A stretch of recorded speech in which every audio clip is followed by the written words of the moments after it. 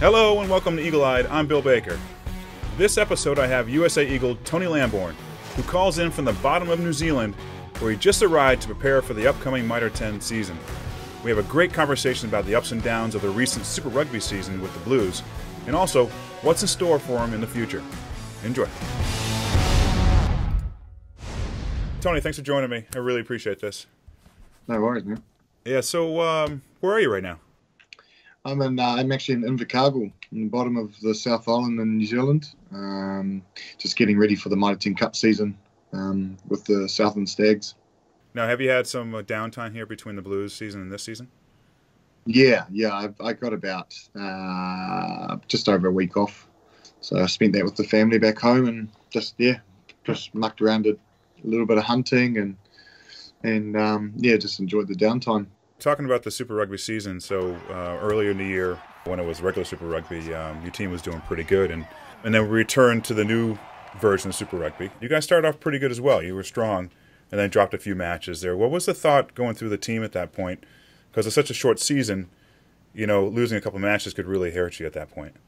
Yeah, I mean, we go into all games with the mentality of winning and doing well. I think when you play a team like the Crusaders, you have to be on your game the whole 80 minutes. I feel like we played really well in a lot of in big patches of the game, and then we just let the foot off the throat a little bit in some tiny little areas, and they capitalised and scored. So that was just an unfortunate loss, and we only just went down to the Crusaders, and we were just disappointed with ourselves. And then to then lose to the Hurricanes, we just basically had an off night. Nothing was working out. Baz got stepped and gassed down the outside. He got bunted over by Nani. We weren't very consistent in that game at all, and we did show some brilliance. Yeah. But then, it just wasn't our night, I don't think. Yeah, and to lose that game, that's what really hurt us. That's what hurt our chances of winning the thing, basically. Now, you were getting some minutes, and you were taking really good advantage of your minutes. You're playing well to start that last game before the final match, but then not to have that last match against the Crusaders. It must have been difficult for you and the team. Yeah, it was. It was very difficult. I mean, I was supposed to be starting that last game against Crusaders, so I was pretty disappointed, to say the least, really. Yeah, for the season to have finished like that, it was pretty heartbreaking, pretty heart-wrenching. Yeah, but that's just our world at the moment, and we just have to adjust and live with it. We're pretty lucky that we still have rugby here in New Zealand, whereas in the moment, back home in the US, you guys were not playing at all, so very careful. There was one match in particular against the Highlanders early in the season that you got this brilliant pass from Barrett out in the wing. And now, as a loose forward myself, it was pretty rare that I was on the wing, for one thing, let alone get a ball out there. So, you get that ball and you're already full speed. What's going through your mind? Is it head down, charge that line, or are you looking for your options right away? Yeah, I knew there was quite a few meters still between me and the chalk, so I knew I wasn't going to outgas. I think it was Mackay. His name's right. I think Ross Mackay. Yeah, I knew he was faster than me, so I instantly just thought get wide and just look for my options. And luckily enough, I just managed to pull off a nice offload. And I know it was a brilliant offload, and it was just of so much energy watching the match as a fan. And of course, as you said, there's no rugby elsewhere except for these past couple of weeks in the world, except for you and possibly over in Australia as well. So to see that level of play. Yeah, and it was always going to be like that in terms of the speed and the excitement of the rugby in New Zealand. Like when it's just going to be New Zealand derbies playing, New Zealand derby, all New Zealand teams playing each other. It was always going to be some fast rugby, like a lot of accuracy and just some tight scores. Right. Now, how long did it take you to really get back into the groove? Just have all that downtime, and it wasn't just you, obviously everybody, but it must have taken some time. Yeah, it did. It definitely did. I think my I struggled during the lockdown because I was just like, oh well, like what's going on? There's going to be no rugby. Like I hear about all these other competitions being like just like pretty much cancelled. So here I am just thinking, oh well, there goes our season, and there goes my chances of like playing well, like getting recognised and getting re-signed or anything like that. Yeah, it was pretty tough, and like so it affected me mentally. I didn't really feel like training. Couldn't be bothered, getting out and doing the fitness that needed to be done, and it showed when I got back into the squad. I was quite unfit.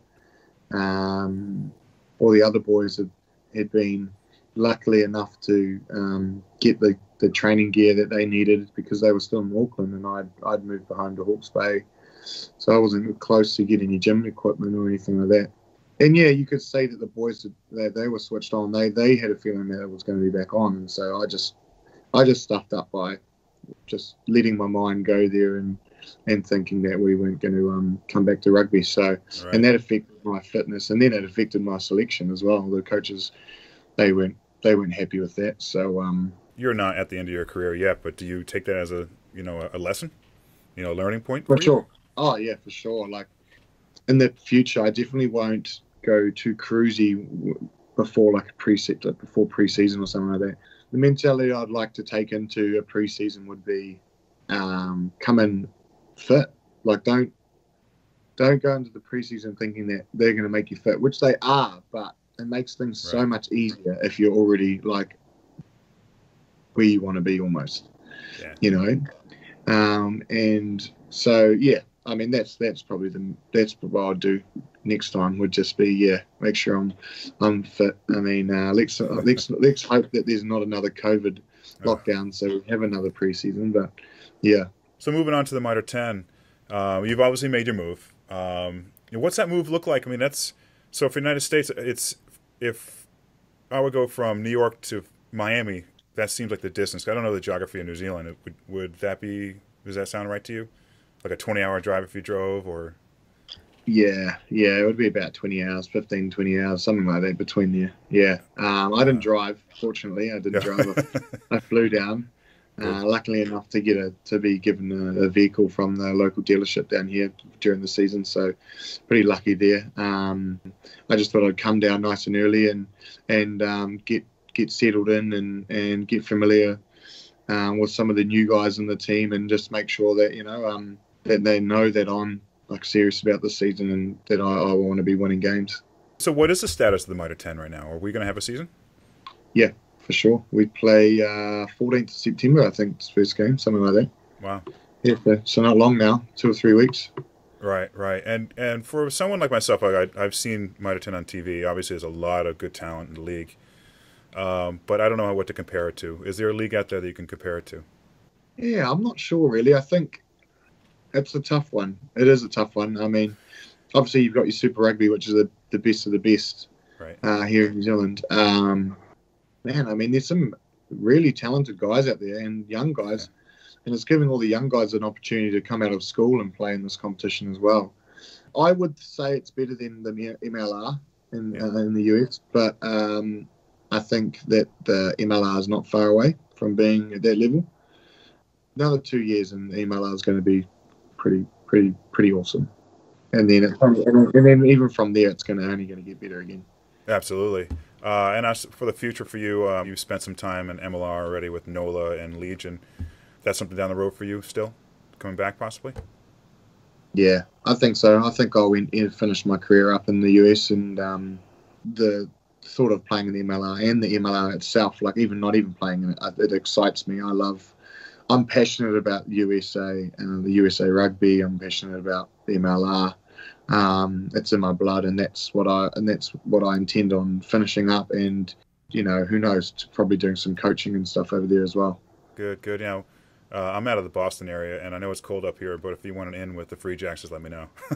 Yeah, it's not as nice as San Diego, but come on. Yeah, that's right. Well, I've got your number. So your experience obviously is deep. You grew up in a nation that rugby's in the blood. When you're in the States or when you're with the USA Eagles, do you feel kind of like a mentorship to these players, or kind of coach them maybe, or mentor them how to really train, let's say? In terms of the training, I think the boys in the US have got that. Like, they naturally know what it takes. So they know that they've got to be in the gym. They know that they've got to be doing the extras. They know all of that stuff. In terms of the rugby side of things being natural, then yeah, I think I've always been, an open book. Like, if you want to ask me something, I'll never hide any of my secrets, in terms of how I play and the little cheats and stuff like that. I'm always happy to let the boys know and help them in every way I can. If I see some guy that's probably not quite doing something right, I don't hesitate to just say, hey mate, I think maybe you could. How about try it like this, But like you said, I mean, like, growing up, rugby being in the blood, like, it's not like America. You got your football in America. That's right. Or your basketball and stuff like that. But here it's just rugby, and it's bred into us, and it's drilled into us. So it's something that's quite natural to me. And I see some guys that, like Sam Wuching, for instance, he's an amazing athlete. He's fast, he's powerful, he's smart.